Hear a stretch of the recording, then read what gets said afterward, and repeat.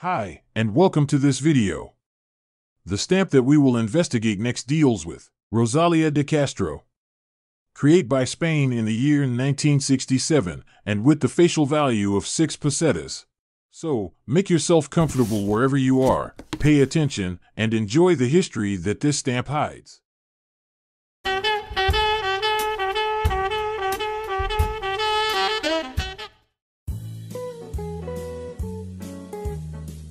Maria Rosalia Rita de Castro was a Galician poet, strongly identified with her native Galicia and the celebration of the Galician language. Writing in Galician and Spanish, after the period known as the Dark Centuries, she became an important figure of the Galician Romantic movement, known today as the Renaissance, along with Manuel Curros Enriquez and Eduardo Pondal. Her poetry is marked by saudade, an almost ineffable combination of nostalgia, longing, and melancholy. She married Manuel Murguia, a member of the important literary group known as the Royal Galician Academy, historian, journalist, and editor of Rosalia's books. The couple had 7 children: Alexandra, Aura, twins Gala and Ovidio, Amara, Adriano, and Valentina. Only 2 of Rosalia's children married, Aura in 1897 and Gala in 1922. Neither they nor their siblings left any children, and thus, today there are no living descendants of Rosalia de Castro and her husband. Their son Ovidio was a promising painter, his career cut short by early death. Rosalia published her first collection of poetry in Galician, Cantares Gallegos, on May 17, 1863. This date, May 17th, is now known as the Galician Literature Day, and commemorates Rosalia's achievement by dedicating, every year, this special day to a different writer, who must also write in the Galician language, since 1963. Dia das Letras Galegas is an official holiday in the autonomous community of Galicia. Relative poverty and sadness marked Rosalia's life. In spite of this, she had a strong sense of commitment to the poor and to the defenseless. She was a strong opponent of abuse of authority and an ardent defender of women's rights. Rosalia suffered from uterine cancer and died in Padrón, province of A Coruña, Spain, on July 15, 1885. She is buried in the Panteón de Gallegos Ilustres, a pantheon in the convent of San Domingos de Bonaval in Santiago de Compostela, Spain. Rosalia de Castro is today one of the unquestionable poets laureate of Galicia. Highly educated, expected to speak and write in Spanish and Galician, she took the bold, unconventional step of writing her early poems in the Galician language. Her defiance earned her the contempt and spite of many that deemed Galician as a Spanish dialect fit only for the illiterate and the churlish. However, Rosalia's defiant gesture won her the love and admiration of the common folk, who spoke Galician at home or on a daily basis.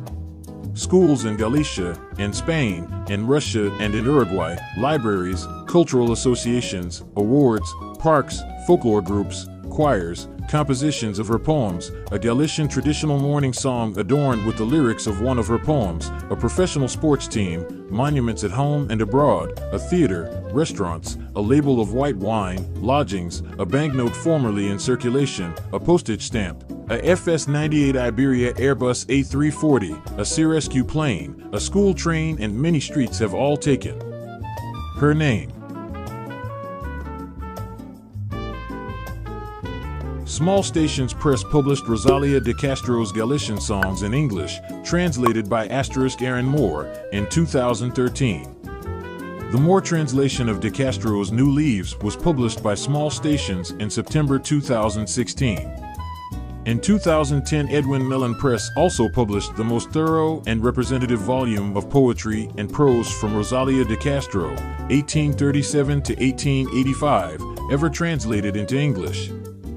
In 2007, Shearsman Books published a paperback of selected poems translated by Michael Smith.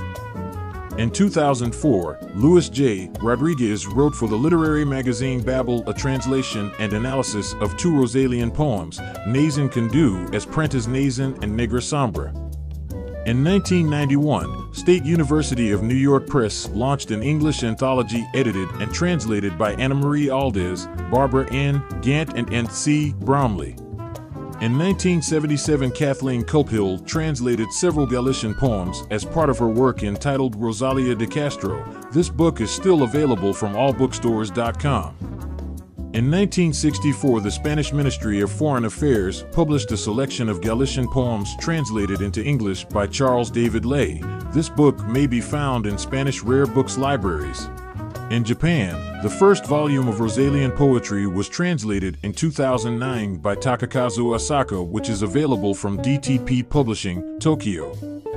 In the 1990s, Katsuyo Ohata wrote 2 articles in the journal, The Review of Inquiry and Research at Kansai Gaidai University, Osaka, Japan, on the Galician poet, El Inconsciente Creativo de Rosalia de Castro, and En los Orillas del Sar, El Mundo Intimo de Rosalia de Castro. Editoria Chrysalida, in 2008, published an anthology of Rosalia's Galician poems in Portuguese, translated by Indigius Soares de Moura. In the French-speaking world, Fall of Oing in 2003 offered a French anthology of Galician poems translated by José Carlos González. The name Rosalia de Castro has been used by several institutions, public spaces, and/or parks, and on consumer goods, thus showing the social influence and impact this poet has had on the region. Today, it is possible to find schools and universities named after the writer in the Spanish autonomous region of Galicia, as well as other parts of Spain, Russia, Venezuela, and Uruguay also have places that bear her name. Furthermore, there are numerous parks, plazas, and streets, cultural associations, prizes granted to people that are intimately linked with the Galician and Spanish languages, libraries, folk groups, choirs, and even a wine with the name Rias Baixas. There is also a plane from the airline Iberia, as well as an aircraft belonging to the Maritime Safety and Rescue Society, Salvamento Maritimo, have been given the name of Rosalia de Castro. Moreover, there are a multitude of monuments, commemorative plaques, and sculptures dedicated to her in many parts of the world. On October 23, 1979, the last of the 500 peseta bills was printed, being that in 1987, this bill was to be substituted by a coin of the same value.